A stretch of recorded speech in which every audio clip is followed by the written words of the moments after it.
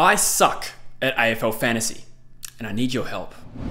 G'day guys, welcome back to the True Footy YouTube channel. In today's video, I am going to be doing a reveal of my AFL Fantasy team. Now, like I said, I am pretty damn bad at fantasy, but it's one of those things that I like to keep doing because, you know, it's football related and it's a fun game, why not? So a few weeks back, I think AFL Fantasy opened for the 2024 season, so now you can get stuck in and make your team, which reminds me, there is a league for True Footy this year. You can find the details of that in the description of this video. So what I'm going to do is take you through my team, and to be honest, I want feedback as much as anything else. I'm not really trying to inform you guys about my fantasy team. As far as I'm concerned, it's very, very different from necessarily knowing a lot about footy. Like, you can follow football religiously and be bad at fantasy, and that's kind of where I sit. So I kind of want some feedback from you guys. And further to that, I kind of want you to roast me. Like, tell me which parts of my team are terrible.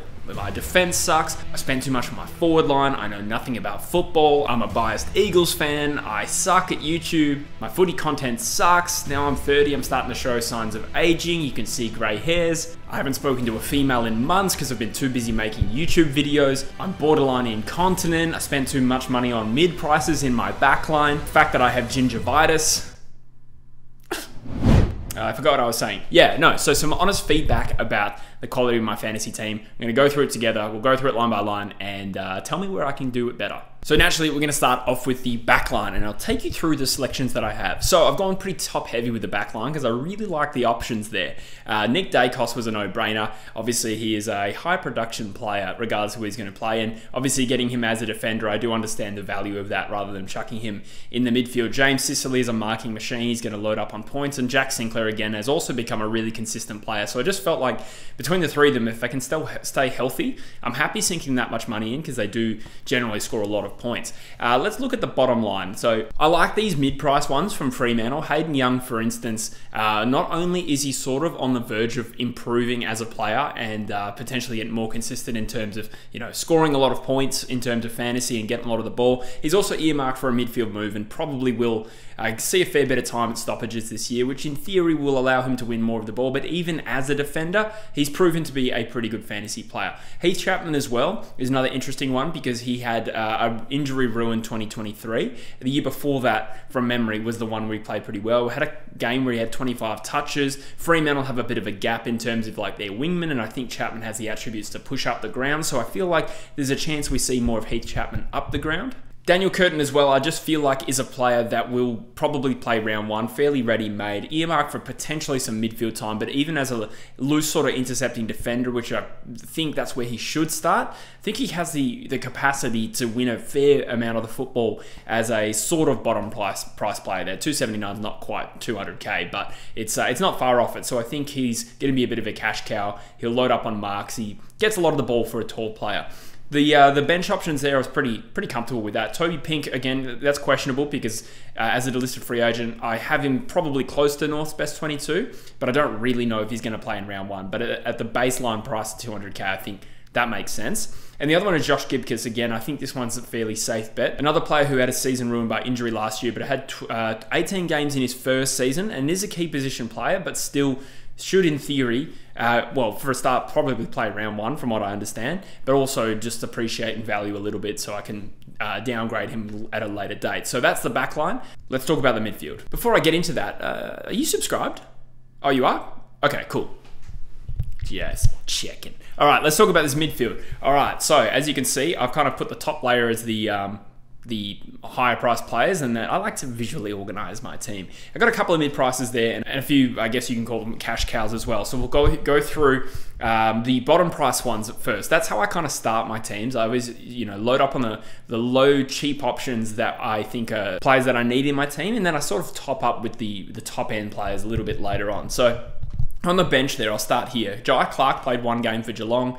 What's his job security going to be like in 2023? I'm not too sure. I know he had his injury battles, and I'd like to see Geelong give him opportunity, but it is historically a team that plays its experienced players. So it's not an absolute guarantee, but I do think there's some real value there in Jai Clark. Hopefully he gets a crack early. Jeremy Sharp picked up as a listed free agent from the Gold Coast Suns to Fremantle. And again, with Fremantle's list gap there of a wingman, I think there's a chance he gets games, and hasn't played footy for a while. That one's a speculative one and one I might change. But if he's there in round one, it kind of makes it valid. So then we'll talk about the young guys in this team. Well, there's 5 really young players in this, but the first year players. So Riley Sanders, over time, I've started to really think there's a chance this guy will be a good chance for the Rising Star. I kind of undersold him a little bit in my video in the preseason, because I just thought, as a pure inside mid, maybe he gets less looks at it. But since I made that video, Bailey Smith's done his ACL, and I just think this guy is so ready-made. I think he won their time trial as well. He'll get games early, and he's physically ready. So I think that one's a pretty safe bet. Colby McKercher, again, I really hope they play him in round 1, because I think he's an absolute star. Harley Reid was actually the one I'm iffy on. And the reason being, I know he's a mid-forward, but I have picked him in as a midfielder because my forward line has a lot of mid-forwards in it as well, which we'll get to shortly. But Harley Reid might be iffy because it depends on the role that the Eagles play him in, because if he plays as like a deep forward, he's not going to score very well. But he should get a little bit of a look at stoppages. If they play him in the back line, then he's an absolute no-brainer. Mid-price options here I really like. So George Wardlaw, I've talked him up all pre-season, and I think he played the 8 games in his first season, but looks like the sort of player who, if they can get him fit and keep him fit, could really explode in output to, I don't know, potentially average 90 points a game. Again, I'm not a fantasy expert, but I just think that's probably within his reach in his second season. And I think the same applies for Ruben Jinby, who had a really good debut season, kind of faded as the season went last year as he got tired, and then ultimately had a season-ending injury about round 17. But he's looking in ripping nick. He's going to be given every opportunity at stoppages this year, and for him to improve on that value, I think it's a pretty safe bet, provided he stays fit. Then there's Sam Walsh. I just kind of like this one because he ended the season so well, and I think he missed the preseason last year, missed the first month of the season, and ended it really well. So you just extrapolate that, probably entering his prime, high production player, and if he gets a full preseason in, look out. Same thing with Jack Steele. I know that he's had a couple of injury-interrupted off-seasons in previous years. So in theory, I think I was watching that his break-even is about 97, or that's what they've priced him as. And I think he can easily eclipse that if he has a full preseason. Tom Green's a bit of a no-brainer there because he's just such a high-volume player. So it's a pretty young midfield, to be honest, but I like the mix of that. Then we'll go to the rucks. I really wanted to include Tim English because he's pretty damn consistent, and I think he was the best fantasy player in the league last year, which means I should probably make him captain. I might change that. I think I got Dacos captain as it currently stands. I did want to go with the Marshall and English combo, but I decided to go for Grundy because he's got really good job security. I don't think he's going to get dropped from Sydney unless he has an absolute nightmare. And we know that he can score pretty heavily in fantasy. So at, 670k there, I think that's a really good value option in Brodie Grundy. I think that one's a safe bet. As for the bench ruck, I never really like spending too much money on these because the ones that are cheap enough to put on the bench usually don't crack a game. So I went for Finbar Maley because I had North fans talking him up in the comments section this offseason. They picked him up in the rookie draft. I think he's a little bit mature. He's at least 20, I think. I could be wrong. But probably the best bet of anyone priced around that range. So I'm happy with that. Before I get into the forward line, have you liked the video? You have? Sweet. Cool. Just checking. It was crazy of me to assume you hadn't liked the video. All right, the forward line is a bit of a mixed bag, but I really like these mid-forward, mid-priced options, some of them anyway. So first of all, Jack Macrae has forward status. Again, the logic being that potentially we see more of Macrae in his usual role with the absence of Bailey Smith, and I'll back him in to get a little bit more of the ball than he did last year, because obviously I think he, from memory, disappointed a little bit when it comes to fantasy. But as a forward mid, I think it's a bit of a no-brainer. Same thing with Sam Flanders. I'm just sort of backing him in on a gut feeling that he will continue the development we saw in 23 and become a high-volume player in that midfield mix. It would be great to see him do that. He's only 22, so he should extrapolate that form, but that one's a little bit of a punt. Elijah Sardis, again, a little bit of a punt, but I really think even at 476, that's fairly expensive. This kid was a very high production player when he was a draftee. Played 4 games, obviously been battling injury over the last year or two, but I do think Essendon will give him games, and I think he will play in the midfield, and I think he will far and exceed that value. So I like that one. Finley Macrae is again a bit of a punt because I understand that he is on the brink of forcing his way into this Collingwood side, but at the same time Collingwood are in contention and it's going to be a hard midfield to break into.